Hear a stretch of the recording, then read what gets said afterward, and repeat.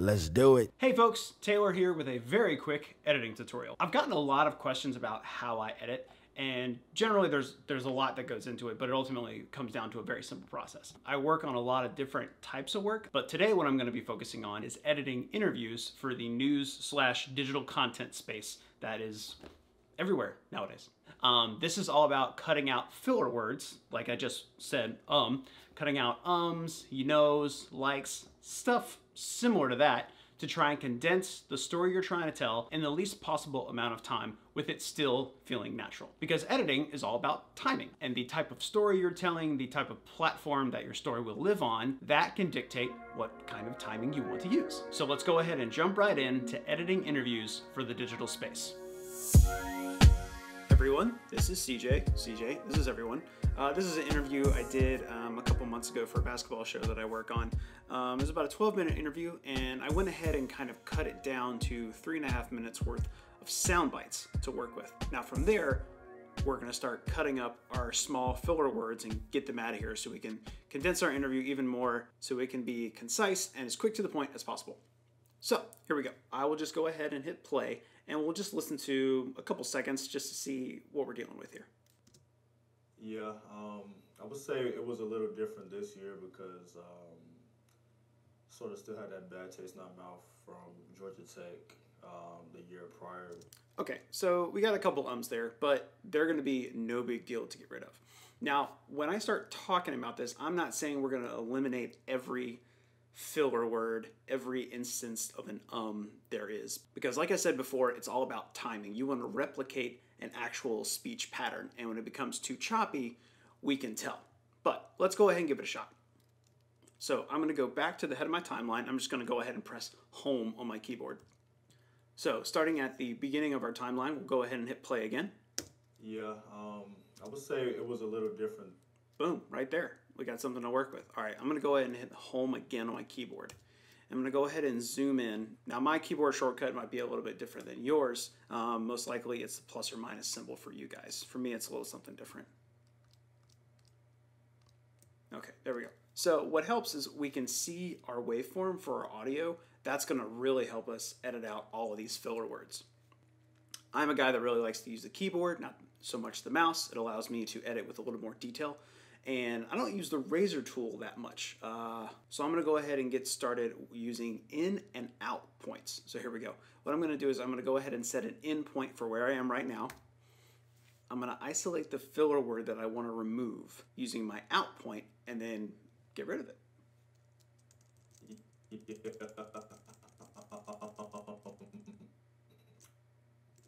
I think we can do that. Let's go ahead and do that. So we'll hit so set an out point for that. Excuse me. And then instead of deleting, what I like to do is I like to use the lift or extract function, which lives here.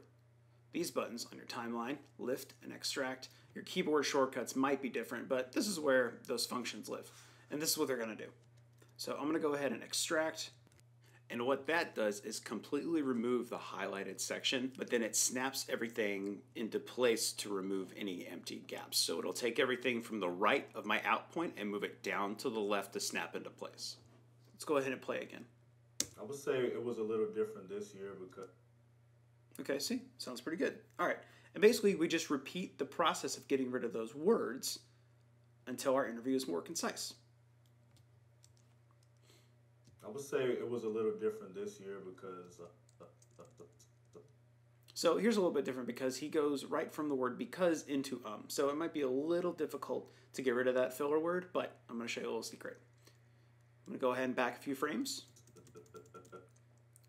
and just hold down the right arrow to kind of slowly play through it. Right there. All right, so let's find that again. Right when he goes to say za, that's where we're going to start our in point. Yeah, it's got a nice little pause there. Now to replicate that original speech pattern, we probably don't want to set our out point right up against the next word. Not right there. Let's give him a little bit more breathing room with a couple frames. So let's go back. Let's give it 3 frames. One more just to be safe. I set my out point, and then I hit that extract function again. See? It's had everything in place. Now let's listen to it real quick. It was a little different this year because sort of still had that. Hey, that's pretty good. I would say it was a little different this year because sort of.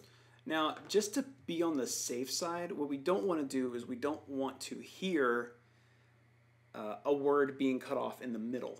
And a quick solution to doing anything like that, especially when you're working with these filler words, is to add a very small audio dissolve.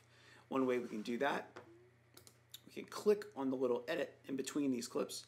I believe the Premiere Pro shortcut for this to add a cross audio dissolve is Command-Shift-D. Boom. And let's go ahead and double click it. And because we don't want to hear too much of the extra words, let's go ahead and just make this like 1 frame long. Boom. Hit OK. All right. Now let's listen to it. It's a little different this year because sort of. Ooh, I like the way that sounds. So that's pretty much it. That's what we do. Now moving on, I'm going to go ahead and repeat this entire process to get rid of all of our filler words, and then we can see how many physical edits we have left in this piece. So cue the fast motion. Okay, just for time's sake, I went ahead and just condensed this interview down to 30 seconds, just basically just one portion of an interview, but we cut out all of the ums, just to make everything sound a little bit more articulate. CJ's a really good interview. We just want to condense everything even further. So now we have a problem. Look at all these edits.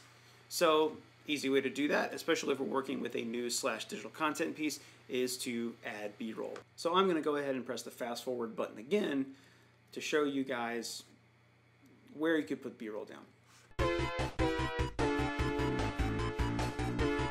Okay, so I think we're at a good point to kind of look at what we've done. So we took out those filler words, mainly ums. I found a in there that I also took out just to condense it a little bit.